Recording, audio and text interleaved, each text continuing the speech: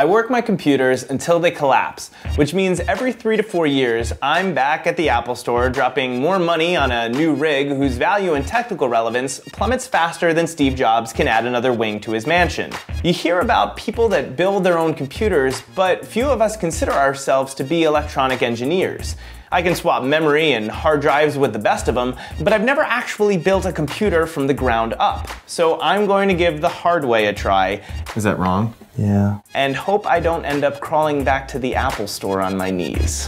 I am here with Hogan Carter, who is a tech producer and a video engineer. Hogan, I have committed to building a computer. What is my first step? Well, the first step is you got to start your research. Obviously, you want to research which parts you want to start your foundation upon, which is the motherboard, and then you can go from there. I recommend that you start your research with Ars Technica. The online tech resource releases an annual system guide that recommends components based on the kind of computer that you want to build. So what, other than the motherboard, are the main parts that I'll need? Case, power supply, processor, memory, hard drives, optical drive, floppy drive if you're feeling nostalgic, or maybe a card reader, you know, to replace that. Yeah. It's really not too many parts, and I think that's what people don't realize is like, it doesn't take that much to build your custom PC. You know, it seems daunting, but you know, no big deal. It's doable. It's totally doable. Okay, so what is the biggest benefit to building your own computer?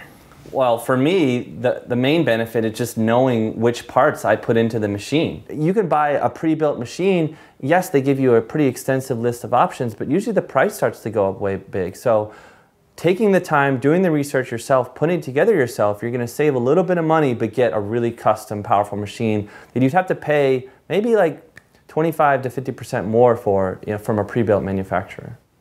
All right, I've got all my parts. I've got Hogan back. We're gonna start building this thing. We're gonna start with the motherboard.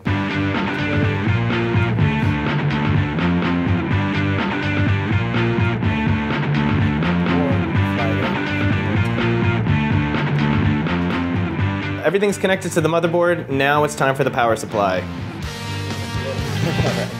Okay, phase 1 is complete. The motherboard is in, the power is in. It is time for phase 2, where we put in the DVD drive, we put in the video card, and we put in the hard drives. Now it's time to make sure that all of the components in the computer get power. Weird. Ready? Mm-hmm.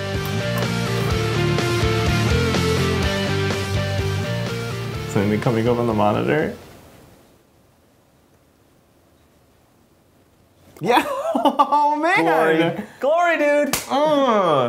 That felt good. It works. I was able to build the computer and dual boot in Windows and OS X. Now I'm stuck with a CPU I can't use because I misread during my research and the motherboard wasn't compatible. Newegg doesn't accept returns on open CPUs, so that cost me a bit of cash. All in all, I spent about $1,200. That's not including a monitor, speakers, keyboard, or mouse, which I had from my previous computer. I spent more for higher end parts for gaming and editing. Depending on your needs, you could easily keep your total below $800. Fortunately, I had help from a friend who has a ton of experience building computers. But with research, patience, and a willingness to retry if you run into problems, it's feasible and incredibly satisfying to build your own computer.